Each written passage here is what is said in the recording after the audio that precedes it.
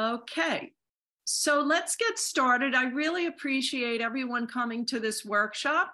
My name is Joyce Raimondo, and I am the Education Coordinator at the Pollock-Krasner House and Study Center.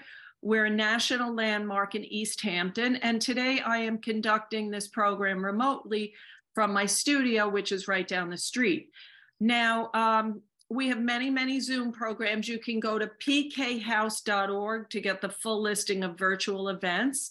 And also you could sign up for a tour to come in person in the spring. And let's get started. This particular workshop called Eye of the Beholder, What is Beauty? This is part of a series of workshops that explore vision and through the eyes of modern art. And this was inspired because I did have eye surgery, and I just like to really be forthcoming about why I do these programs. I had cosmetic eye surgery. It didn't go as expected. It was very stressful for me. This was just recently. So as I was laying there, I was listening to a lot of tapes about healing and vision, and I had some downtime. So that unhappy experience inspired this entire course. So I always like to say that sometimes physical challenges can be creative opportunities. So today we're going to explore beauty. So who can tell us by unmuting, what does it mean when we say beauty is in the eyes of the beholder? What comes to mind when you hear that quote? Anyone? Beauty is subjective by the person looking at it. Very good. It's the idea of subjectivity. And the quote was actually coined by Margaret Hungerford in the 1800s, but it can also be credited to Plato and many other writers and philosophers like Shakespeare, and people all over the world say this in various ways. It's the idea, exactly as you said, the perception of beauty is subjective. What one person finds beautiful, another may not. And this dovetails very well with modern art, because the whole gist of modern art is that art becomes very subjective, both about the artist's perception as well as the viewer's perception. So I'm going to show you some images, and we're going to explore this theme through the eyes of modern art. I'm going to ask you for your opinion about things from time to time. This is not a scholarly lecture. This is informal. It's conversational. And then we're going to leave time for you to do your own artworks. Now, the subject of beauty obviously is vast, right? There's beauty in aesthetics, there's beauty in nature, there's beauty in human beings. Most of today's talk is going to focus on female beauty because that's a huge subject in modern art, okay? But let's first get started with Pollock and Krasner. Okay, so let's take a look at Pollock and Krasner and how their art challenged our notion of beauty. So here's a painting by Jackson Pollock, and Marcel Duchamp says, he's also a noted artist. He says, a work of art is completed by the viewer. Now, what does that mean? When we look at a work of art, it's our perception and our experience and our interpretation and our individuality that gives meaning to what we're looking at. In modern art, there's not one way of looking at a painting. It doesn't have a specific message. Okay, so in the 1940s and 50s, Pollock and the other abstract expressionists, they forge actually a new language of art. And Pollock in particular is using sticks, dripping paint from sticks, not using art paint, using house paint, puts the painting on the floor, works from all four sides. There's no up, there's no down, and there's no recognizable image in the painting. It's 100% abstract. And what makes abstract expressionism so unique is that it's physical. It's like he's releasing his energy. He's an action painter. He's moving, and his movement is captured in the final result. Now, this is a key idea in abstract art, not all abstract art, but this type of abstract art and some art that came before it, like Kandinsky, Hilma Klimt, Mondrian. It's the idea that where is beauty? Does beauty exist in the physical object that you're looking at the recognizable thing? So you see a tree and you say, oh, that's beautiful. You see a vase and with light and flowers. Oh, that's beautiful. Well, these modern artists, these abstract artists say, no, we're not going to paint objects.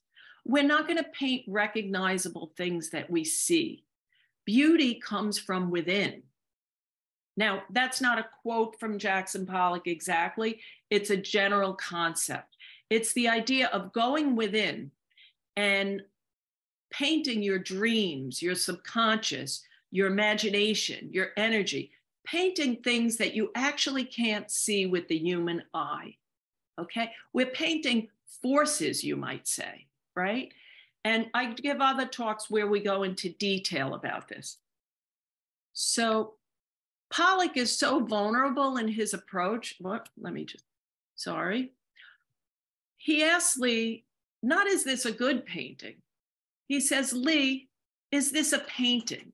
That's how far out on the edge he was in terms of exploring new ideas in art, exploring, you can't really, in a sense, separate painting from aesthetics entirely, right? Some art, of course, is designed to provoke pleasure and beauty, and many, all art has different intentions. So when Pollock makes his drip paintings, and this is an example, he gets mixed reviews. Beauty is in the eyes of the beholder. So one critic says, an energetic adventure for the eyes. Somebody else says, an elaborate, if meaningless table of cordage and smears. Someone else says, tremendous emotive energy. And someone else says, absolute lack of harmony. Okay? So this is where we're talking about subjectivity. Also, when you, the viewer, look at the painting, we're all going to see different things, not just in terms of beauty, but just in terms of finding meaning. Some people might say it's chaotic. Someone else says, oh, it's like a dance. It's so rhythmic. It's so pleasant, so energetic, right? So we're all seeing differently. Now, Lee Krasner is Jackson Pollock's wife. And can someone read that quote? Because my Zoom screen is blocking it. Who wants to be a good volunteer and read that quote? Anyone? We get used to a certain kind of colour, of form or format, and it's acceptable. And to puncture that is sticking your neck out a bit. And pretty soon, that's very acceptable. Lee Krasner. Mm-hmm. Thank you so much. So, if you don't mind, you don't have to answer the question, obviously, but since you're already unmuted, what is she getting at here in terms of, we're talking about beauty today? What does this quote mean to you? Anything come to mind? Yeah, it reminds me of fashion, actually, where you see something and you think it's hideous, and then about a year later you're wearing it. You get used to it and it becomes the norm. Yes, absolutely. Music too, right? Yeah. And Yeah. this happens a lot of times, these artists who are on the cutting edge and they're avant-garde and they're challenging and it's so unaccepted in its own time. And then not only does it become accepted, it often becomes a huge commercial success. It influences the market as well, Yeah. right? So these ideas, we'll just leave it at that, just something, to take note of, and we're going to explore these ideas further. Thank you. Thank you. Okay, so what I did here is I created some themes. These themes are not hard and fast themes because all the art I'm going to show you is interrelated. But I came up with a theme of beauty through the lens of love and desire. This also overlaps with the idea of the muse, what you find inspirational as an artist, right? But clearly when we see things through a lens of love, we're going to see it very subjectively. Or if we see a person or an object as an object of desire, right? That's going to affect our idea of beauty. So, so here we have Matisse and Bernard, and these are very good examples of the male gaze. Now, the male gaze is originally a term that's coined in the 70s, speaking about film. And it's the idea that when we watch a movie, because these movies were written and directed primarily by heterosexual men, when we're seeing images of women and the way they're presented, whose view are we seeing the images through? We're seeing it through the view of a male heterosexual, usually white, right? So we're getting a very biased idea, actually, of what beauty is, right? And we're also sometimes, these images have actually aspects of voyeurism in them, often in painting, like this one by Bernard, or many, many images by Degas and many, many other artists. It's sometimes like we're looking at the female and she doesn't really know, she's unaware that she's being seen, right? The male gaze. Now, how is this problematic? Any thoughts on that? Either if you think about films or art, how is it problematic if it's seen through the eyes of the heterosexual male, the image of the female? Any ideas?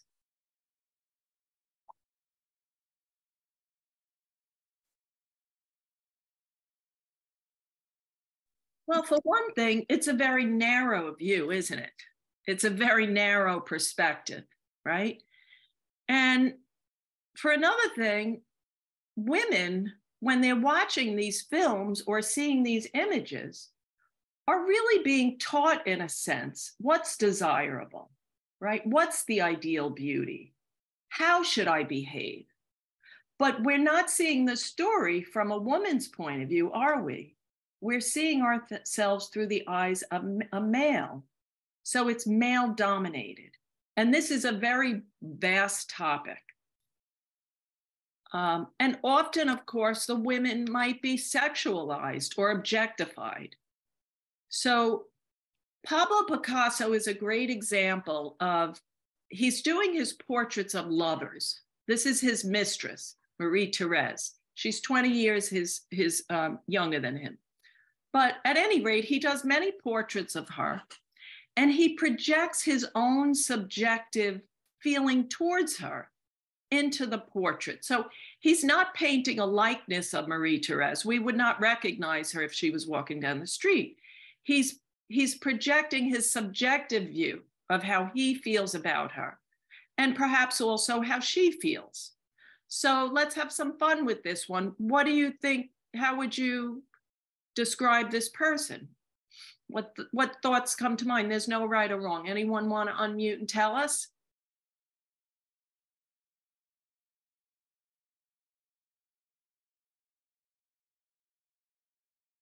Does she look angry? Does she look sad? Does she look something else? Any thoughts? Two sides to her personality. And what do you mean by that? Are you talking to me? Yes. Okay, yeah, two sides. Two sides like what?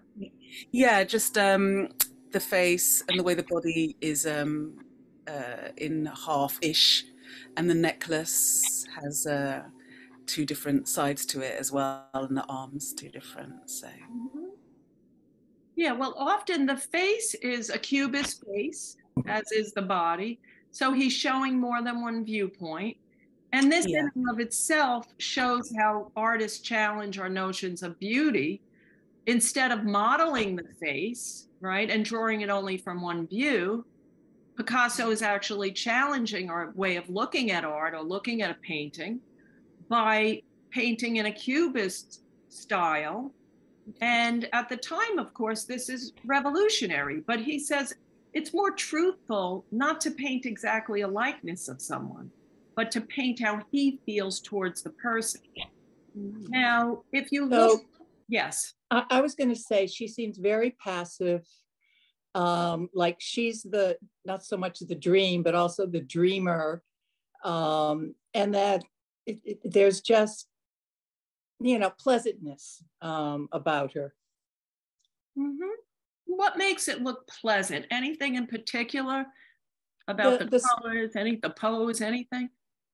I was mainly focused on the hands and the little small smile, you know, just a little hint of a smile. Mm-hmm. Anyone agree or disagree? I agree. I think there's no tension in it. She's almost boneless. Mm-hmm. Yeah, well, if you look at all these curvy lines, right, and the pale colors of her skin and her blouse, right, it's very easy to look at. There's nothing sharp, there's nothing angular. And then we have this the red is very sensual, right? So there's a contrast there. Now, what's interesting with Picasso is when you see these portraits of Marie-Thérèse or his other lovers, you're going to see a lot of variety from day to day or time to time.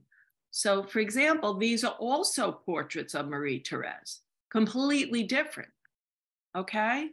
So I love this as an example. Beauty is in the eyes of the beholder. We all know this in all relationships, right? It could be a lover, it could be your mother. One day you look at the person and you go, oh, they're wonderful. And, you know, and then the next day you're like, oh, this person, I can't stand them. So that, of course, or, oh my gosh, they're so depressed, stressing me out. So all of these things are going to affect the way you portray them, right? In an abstract sense. Does that make sense? So I love this one. This is Gaston Lachaise, and you could see his sculpture. One of them is at the Museum of Modern Art in the courtyard. So here is his wife, his love of his life, right? Isabelle Dutton-Nagel. And if you look at her body type, it's somewhat average, right? It's if you look at her legs and, you know, it's kind of average.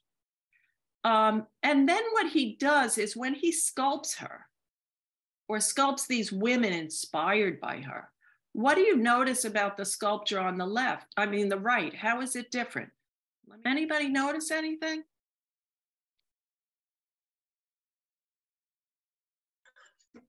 More muscular, more sensual. Yeah, it's more sensual. Look at the legs, Joyce. Look at the thighs are huge, right? Yeah. Here's another one. This one's more obvious.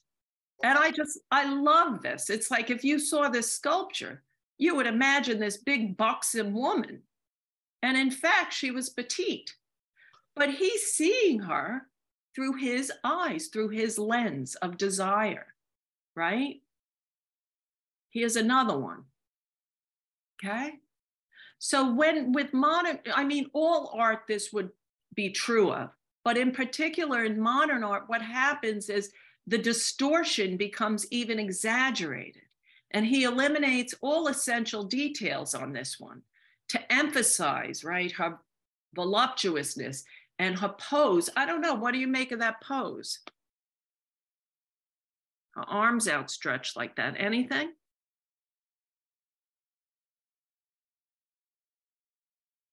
What does that gesture make you think of? I have no idea what the answer is. She's saying, come and get it. she seems accepting. To me, she seems accepting. Like she's open to anything. Actually, it's very spiritual to me. It reminds me of Virgin Mary holding Christ, only Christ is not there. Yeah, me too. In fact, her arms also remind me of Christ in terms of a lot of times he's pictured with his arms outstretched, right? Like with children around him and things like that. Yes. Yeah. And that's why we're looking at all these images through the lens of beauty today, but these can be, very complex. These can all be seen in different ways. So this is Eunice Golden. She's an East Hampton artist, and she was a feminist artist. So what do feminists do? They turn this male gaze around. So they say, well, we as women, and this is mostly in the 70s, the 60s and the 70s, we want to explore how we see our sexuality. We want to express how we feel. We want to show ourselves the way we see ourselves. But most of the feminist artists are still dealing with their own female body. Eunice I love because she is so unique in that she is expressing her desire for the male, for her male partner. And she does many, many male nudes. And you might call it the female gaze. And it completely is revolutionary in terms of art. If you go to a museum, you're going to see very few male nudes, and you're going to see very few works that explore women's sexuality from and desire from the point of view of the woman. Does that make sense? Because we're not supposed to be that way. We're not supposed to have those feelings. Well, especially back then, right? This is like Eunice, she actually came of age. I think she was born in like 1927 or something like that. I can't remember. So she really came of age at that time when it was very restrictive, where women had a very defined role as a housewife and a mother and a housekeeper, right? And then she broke away from that role and she explored her life as an artist. She created a new life for herself outside of the confines of that restricted role. So this is by Robert Mapplethorpe. He's pictured in the photo, the man on the right. And what's going on here? Like literally, what do you see in this picture? What's going on? Two men are hugging. Mm-hmm. Yeah. Who can describe the hug or something else that you notice? They look like they're grieving or they're upset about something, the way they're holding. Mm-hmm.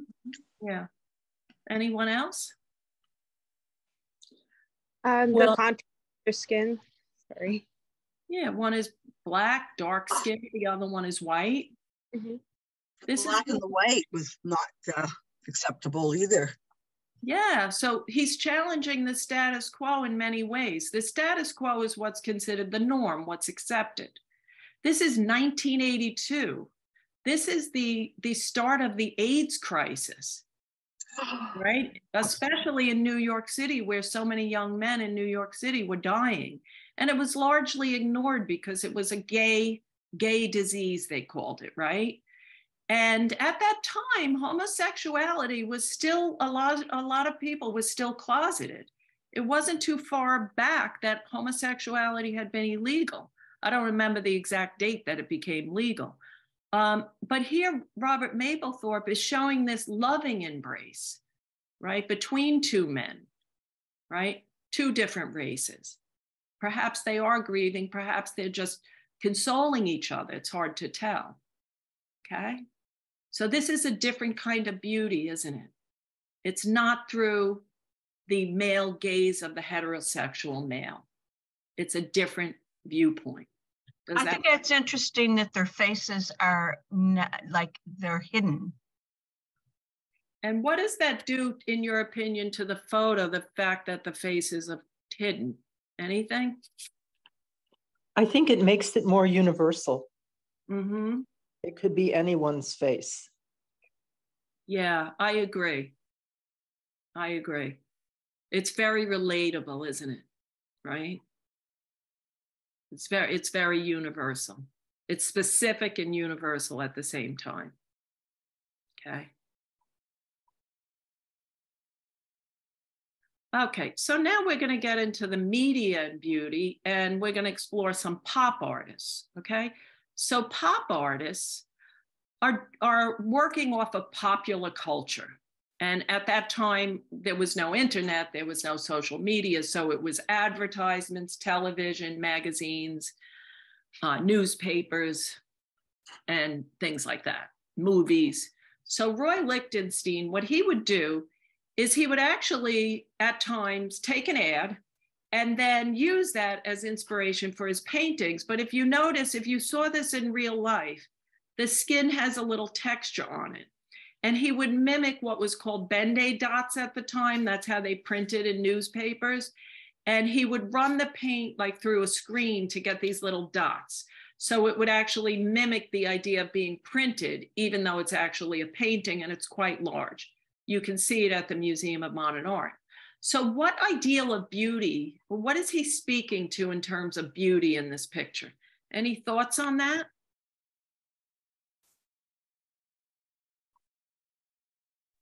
To me, it's movie star beauty, the movie stars of the 40s and the 50s.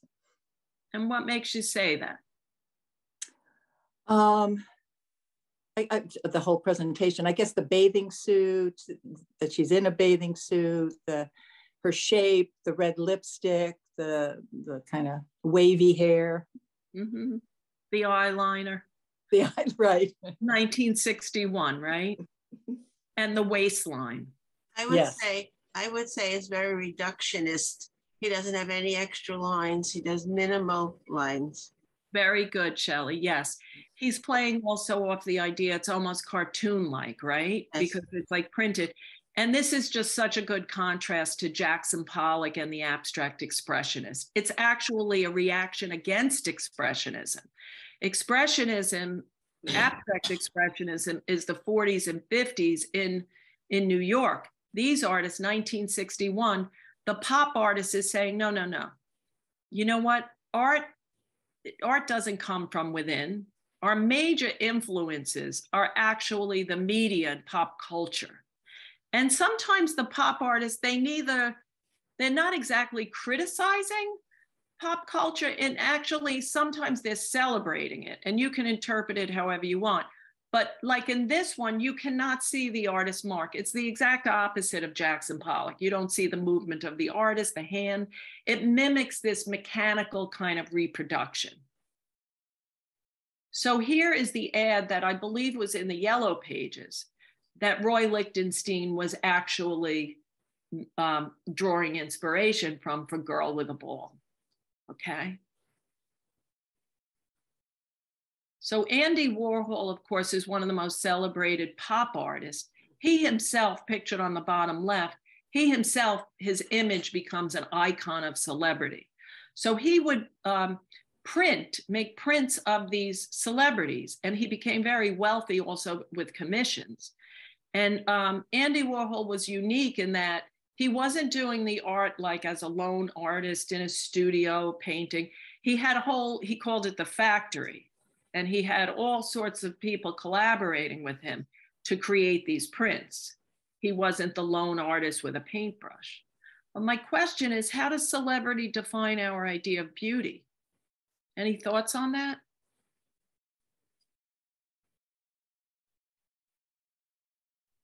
Have you ever been influenced by a celebrity and changed the way you look? No one? It's interesting he has a Barbie doll there. That was a young girl's idea of beauty, even though it was absolutely not like a woman's body. Mm-hmm. Yeah, and it becomes an image that's kind of etched in every girl's mind, right? Yeah. Mm-hmm. So you should be emulating yourself, like, really super skinny, narrow waist, that big bosom, mm-hmm. long, sexy hair, so that's one image. Mm-hmm. Who is the woman on the right? It's the long hair. With the long hair. The long red, yellow hair beside Marilyn Monroe? I think is that Madonna, maybe? I'm not sure. It's Madonna. I think it's Madonna. Yeah, Madonna. Okay, that would fit. Yeah.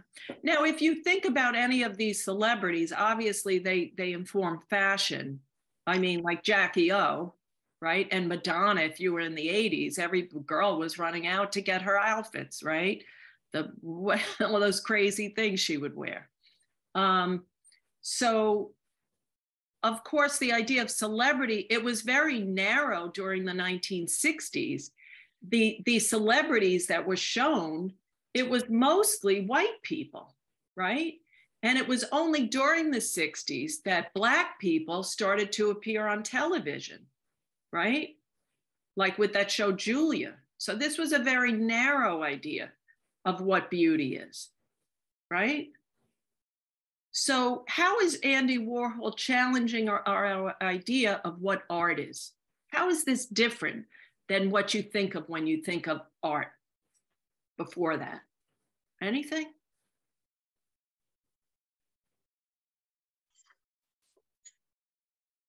You have woman who, the one with the green face looks almost like a negative. Mm-hmm. You know, like you would be printing a negative. So he's showing, you know, how common everything is, that everybody is trying to do the same thing.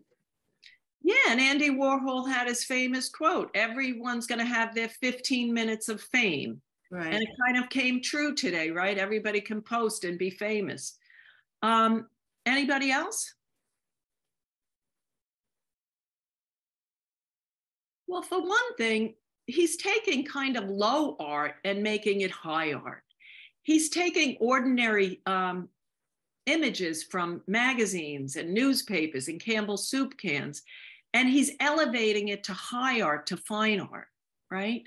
And he's also, as I said, he's not necessarily using the artist's hand. He's using mechanical processes to reproduce these images, right? So in that way, it's also very, very revolutionary. And it's not very emotional in terms of his inner feelings. It's not very personal, right? It's about a popular image, not his deep inner feelings. Are these screen prints? Yes, these are screen prints.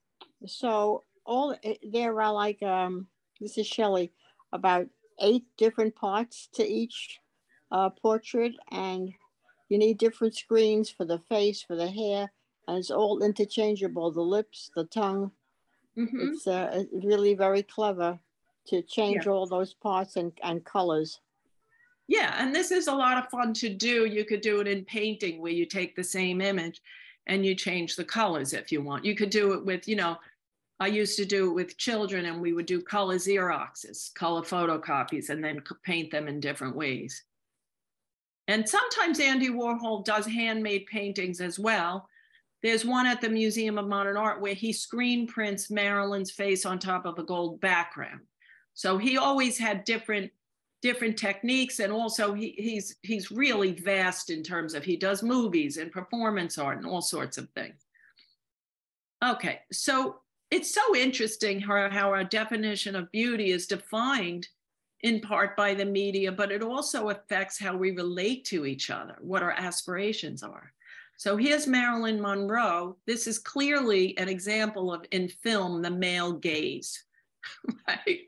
I mean, it's like literally the male gaze, and she's objectified. She's the object of beauty. This is Diamonds Are a Girl's Best Friend. Okay, so how do these images impact our behavior? Anyone? It was a big boost to the diamond industry.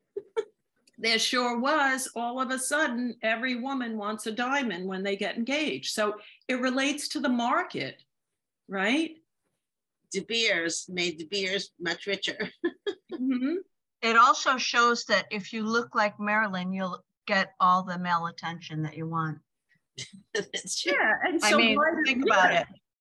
Why do so many women, or they used to, I don't know if they still do, go and bleach their hair blonde and pay all sorts of money to become blondes? Blondes, in quote, have more fun. Remember, do blondes have more fun? That was the ad line. Mm-hmm. Only her hairdresser knows for sure. Right, Shelley, yeah. And it worked very well. A lot of women go and used to bleach their hair blonde, right? Yeah. And even the idea of pink as a color, as a woman's color, right? Or toys for children, the girls are pink. That's all contrived because prior to 1945, pink was actually a boy's color. Blue was for girls, believe it or not. That's all taught. That's all learned through the media, through images. It's mostly often driven by the market, and it can also be driven by, you know, the power structure, right? That men want women to be a certain way. I also noticed watching a lot of movies, especially the early ones, the good woman or the nice woman, or the sex, it was blonde, and usually it was the dull not as popular as the blonde, or they were evil. Yeah, I know. Like in, I remember, like in Snow White, the witch is dark. And well, no, Snow White had dark hair, but often the witchy person has dark hair. Yeah. And is not attractive.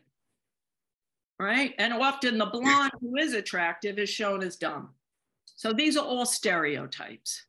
But we could go into this. I'm sure we could have a glass of wine and discuss this for hours. No, I'm just kidding.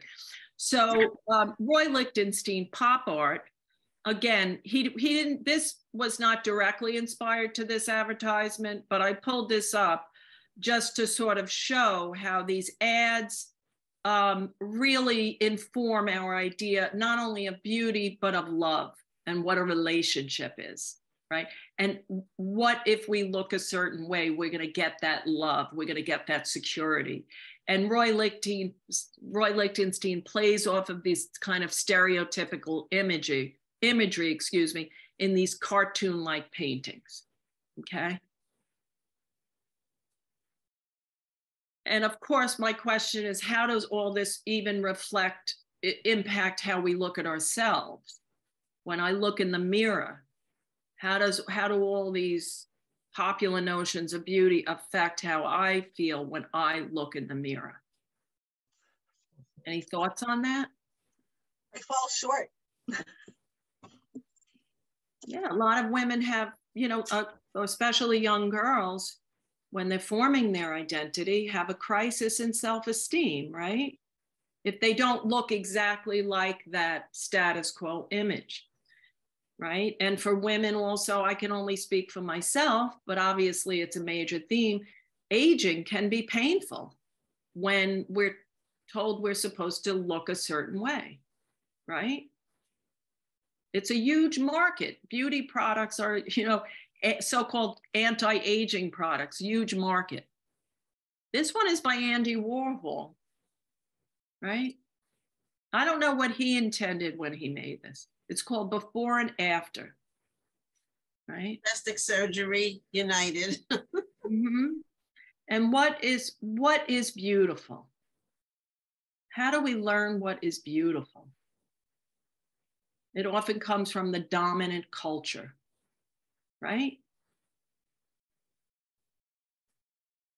Now, Willem de Kooning challenges this. He actually puts under this painting, he has like a picture of a pinup girl, and then he starts to paint on top of that.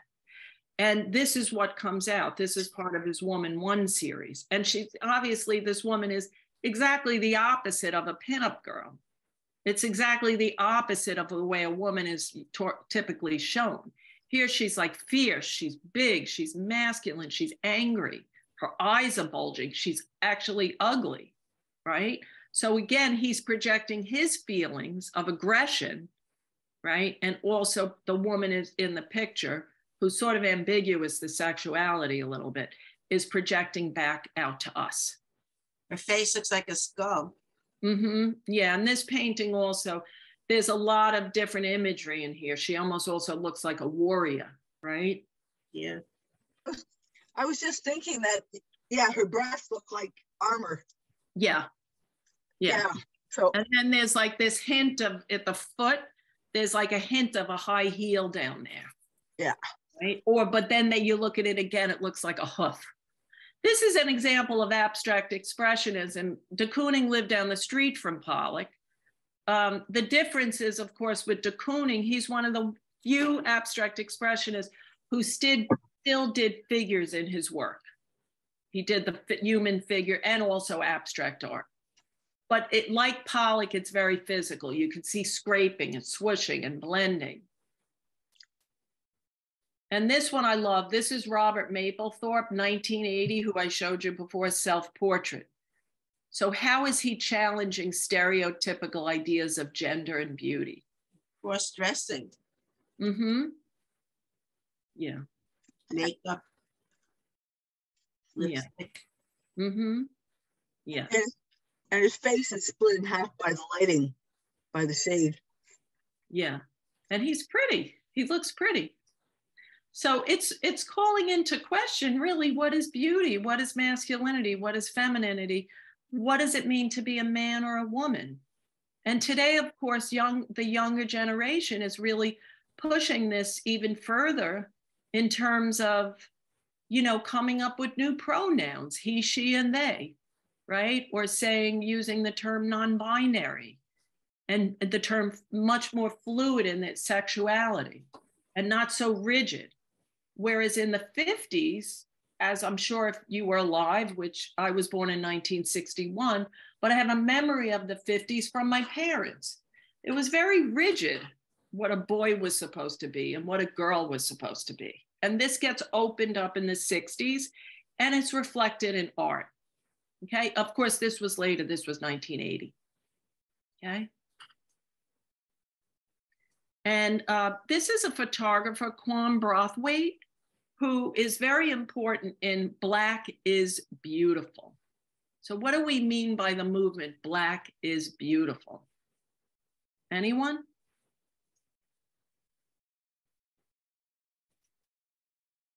Now, in terms of race, right, as a Black person in this country, right, women, and they still are often, under a lot of pressure to conform to this white ideal, this white standard of beauty. And the hair is a big issue, the straightening of the hair, right?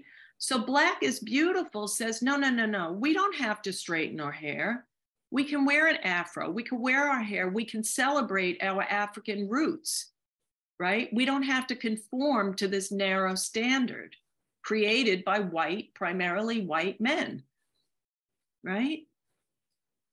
So there's a sense of freedom. But I love this. It really is the power of the image, right?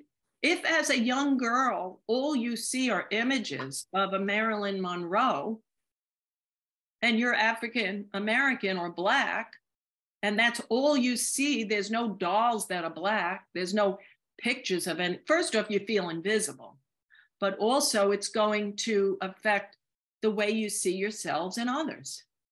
Right? There's that famous study where they gave children, I think it was in the 1960s, they gave Black children dolls, a white doll and a Black doll, and they said, which one is more lovable?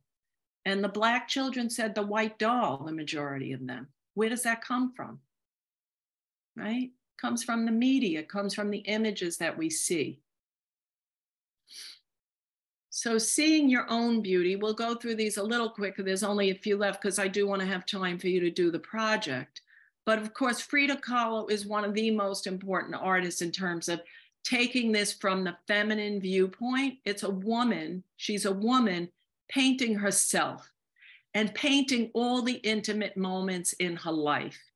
And what's so interesting about Frida Kahlo is she's not what you'd call in quotes a classic beauty, right? Her eyebrows grow together.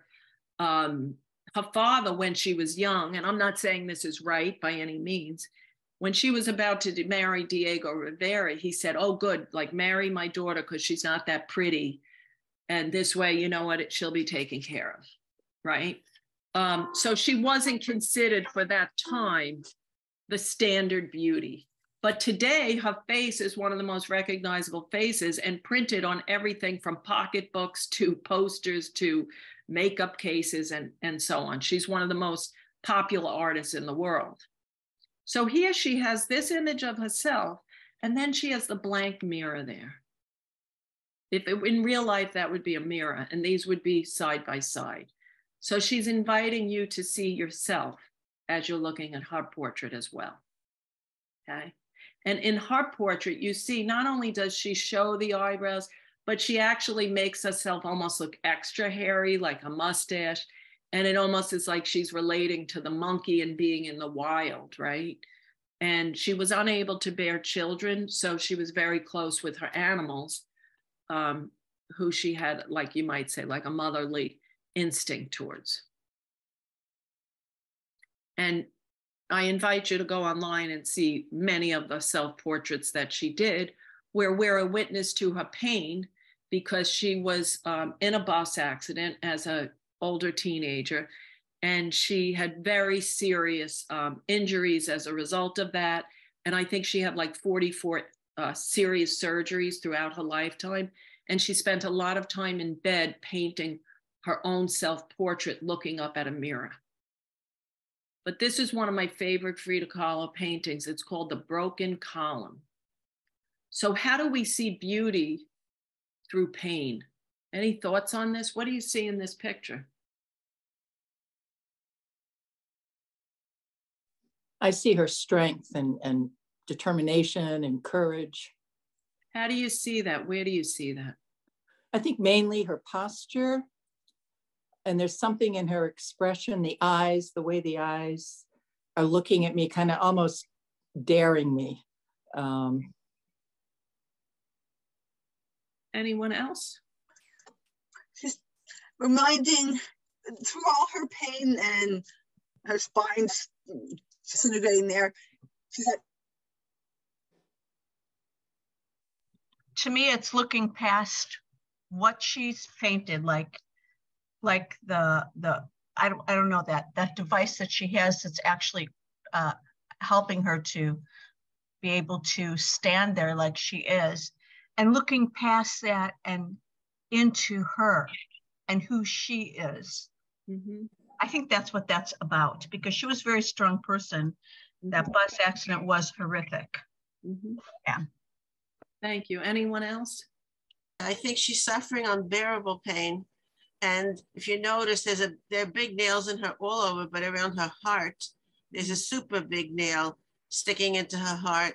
And she's just in intense pain. But maybe the heart one is because of Diego's behavior, what he did to her too, you know, so that she's suffering extra in her heart as well as all over her body. Yeah, we'll discuss that. We're going to do a program called Art Lovers, and we'll discuss her relationship with Diego Rivera in more depth. Anyone That's else? striking how big that nail is compared to all the other nails, which are painful enough to look at. You know.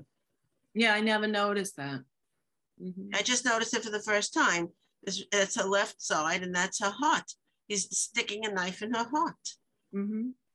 And well, also, you know, it was hard for her. She was like an older teenager when this bus accident happened, and she's in bed in a cast for like a year, and she had a boyfriend. Well, what do you think happened? Of course, he left her, right? And she makes a portrait for him at that time of like, it's almost like a Victorian European type portrait, and she tries to get him back. When I say, of course, he left him, I mean, I don't think that's unexpected. You're a teenager. Most teenage boys wouldn't, you know, be so loyal to a girl who has to stay in bed. You know what I mean? I don't think that's surprising. But you can imagine how difficult that was for her, right? And then the suffering of the actual physical pain. So, but what's amazing with Frida Kahlo is even though the column, so to speak, is broken, it is upright. She is standing strong. And also it's a picture of beauty. Look at her breasts and her body. She's a female beauty despite the pain, right? So she was very bold in her sexuality, in her political views, in her art, in her strength, and in her joy of living. She lived life to the fullest. And you see this in her paintings. You see the pain, but you also see the joy and the sensuality and the beauty. She was a woman who loved beauty. Her home was filled with beautiful objects. So we can take so much inspiration from Frida.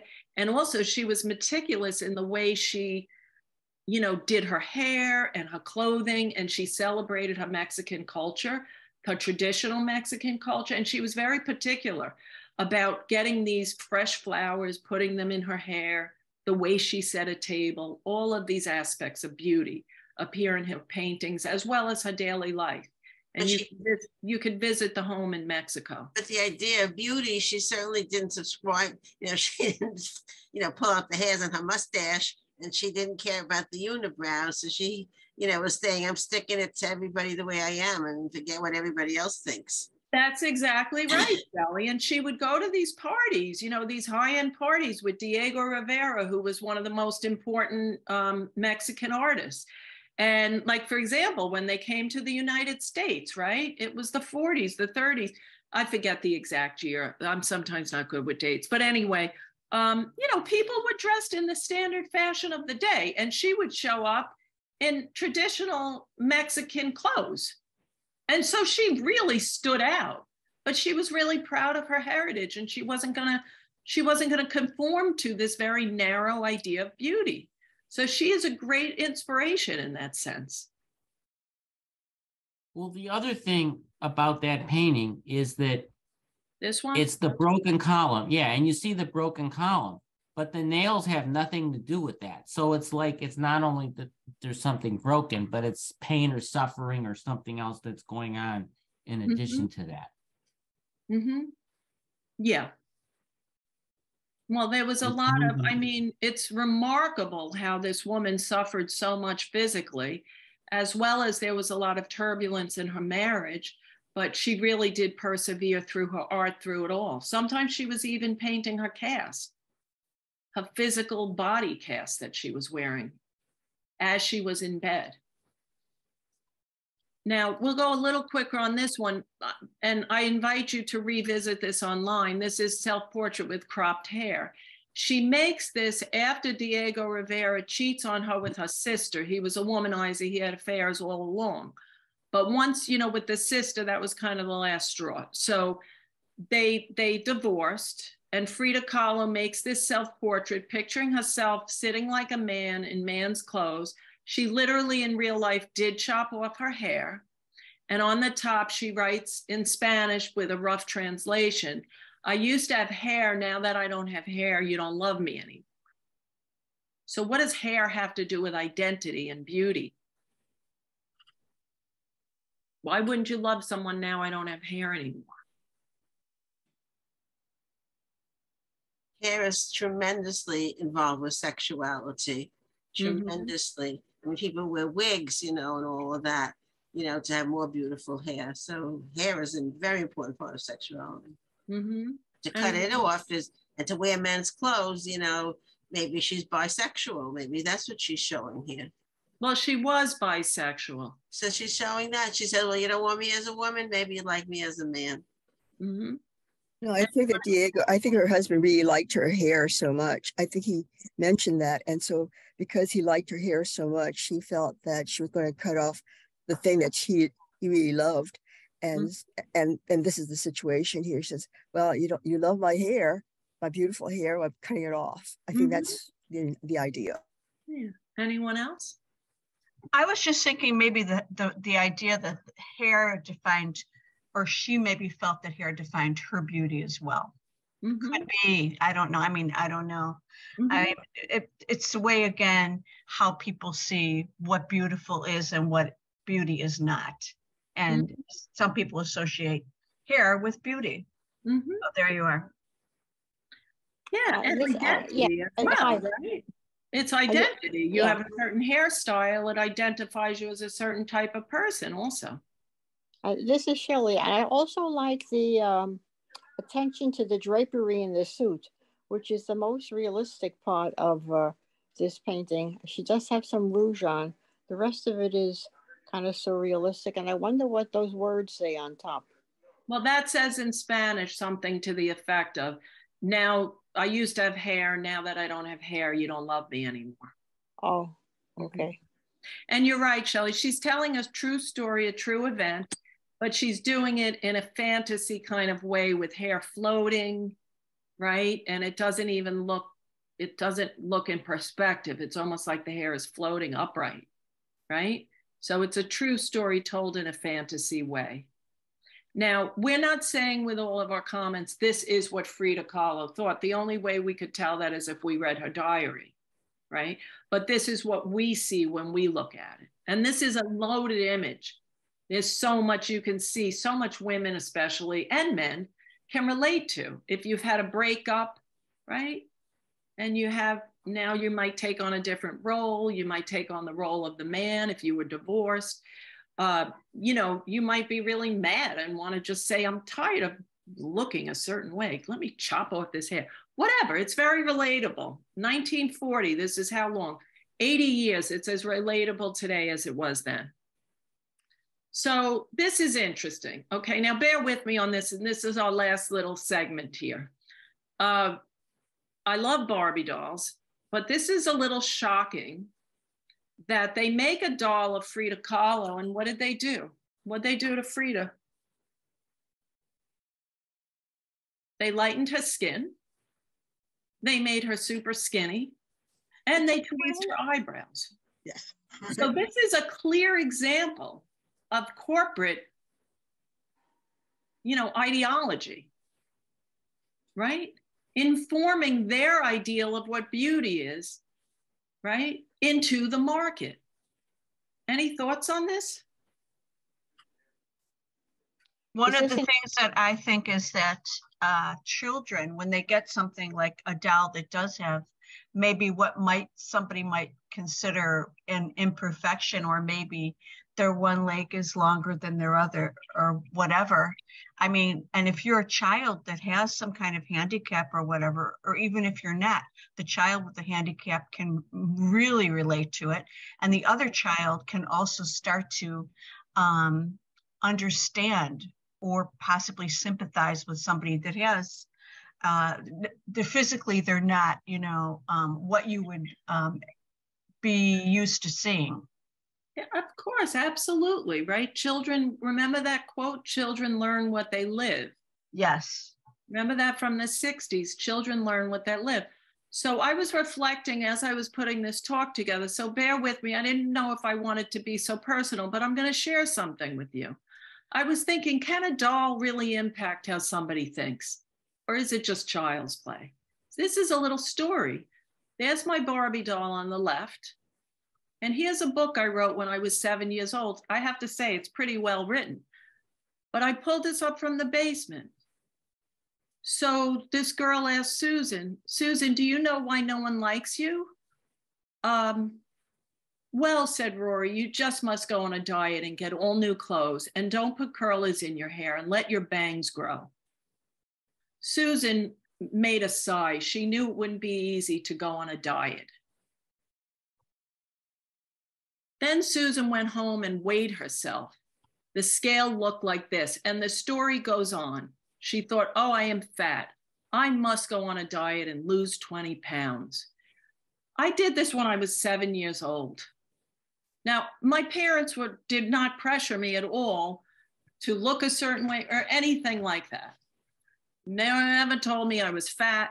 Where did I get this from? Right? Well, it's images like this. It's images like this on television, right? Every girl was stick thin. I wasn't fat, I was just not petite. And so now, this is my art as an adult, where sometimes I'll use the Barbie doll form, and I play off on that, using very fragile materials to question and challenge how these forms, how this so-called Barbie image, how it kind of restricts and confines a woman. And yet we're all so fragile. Okay? Any questions, thoughts? Thank you. I think that's very powerful that it's 7. One, I admire your creativity, but it takes us back to those moments when we were all young and vulnerable and trying to figure out the world. And what the problem must be is I'm not that perfect being that everyone seems to love. And of course, men have their own images and their own issues to deal with. But typically in art, we do see the female image portrayed much more often than the male, okay? So we have about 15 minutes, and I would like to invite you to sketch, or you could grab a magazine, you can do a collage, and you can take this from one of the viewpoints.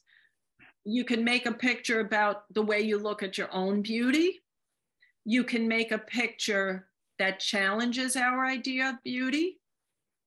You can make a picture through the lens of love of someone you love and see beauty. Or what do you think is true beauty? Okay, so you could take it from any angle that you choose, and then we'll do some sharing. Any questions? So I'll show mine because I was having fun. Oh, good, Carol. As you can see, I wrote the word beauty, and then I made all the letters sort of different. And then I was making different kinds of faces, and then I was going to color them in, that they were, you know, all beautiful in their own way. I think that's adorable. And you know what, if you go in for being playful, go all the way. Like I'm not an artist, so I just get to have fun. Like go really give some antennas, give some green hair, you know, really think like a little kid with that, like really silly. That's so good, because I love that. That should be like in all the schools, right? Like a poster. Here's what beauty looks like. Very good. Anyone? Yeah, I'd like to show Susan. I don't know if you can see it. Obviously, just outlining, but it's the idea of I see you, and just two people, although they look like women, I didn't want them to look particularly like a woman and a man, but how locked up they are in one another. You know, just actually seeing one another for who they are and loving one another. And I thought maybe if I actually painted it, I probably would make their dress very, very different. That's really good. I mean, good being, it's just so, I love the way you communicated that in such a simple, beautiful way. That's great. All of you are amazing. These are like, you know, I used to do in the school, the anti-bully programs. These are like anti-bully posters. It's a great lesson. It really was. I enjoyed it very much, very much. Yeah, well, thank you. And, you know, I hope it makes you want to learn more. Obviously, this is a broad and deep topic. This is a vast topic, vast. So I'll share.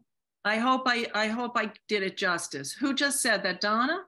Yeah, I will share. I will share, even though I haven't shown my face the whole time. Okay. Here we go. Wait. Spotlight you. Okay, Donna, go ahead. Here I am. Doesn't look like me. And it says, be yourself. I love you. There you go. All women, you ladies are, this is so good. Yeah. You're all inspiring me. You're the best, all of you.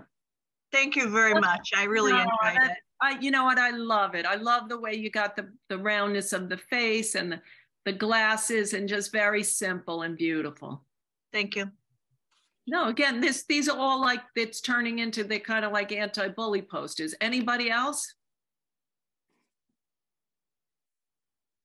Anyone who took a different approach who wants to share?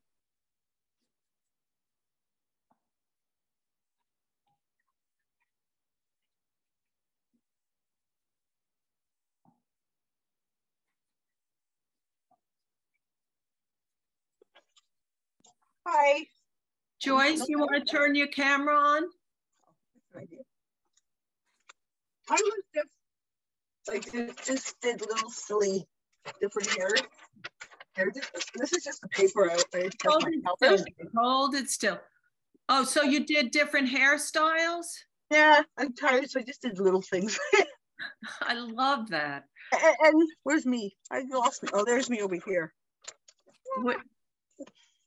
I absolutely love that.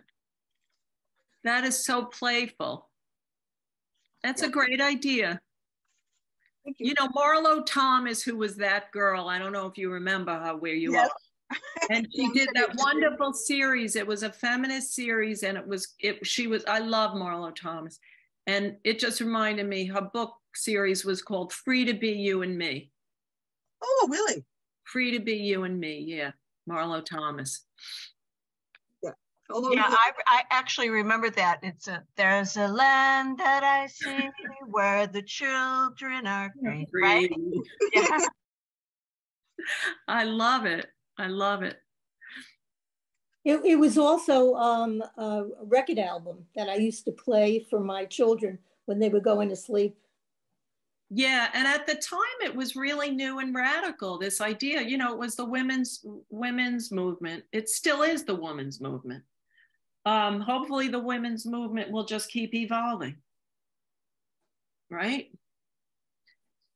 It's interesting. I don't know if you're familiar, you know, with Rihanna, the singer, and she made this lingerie company where she marketed she markets the lingerie to all different body types. And she does these amazing videos where she does have women of all different body types, women of color also, people who are have physical challenges.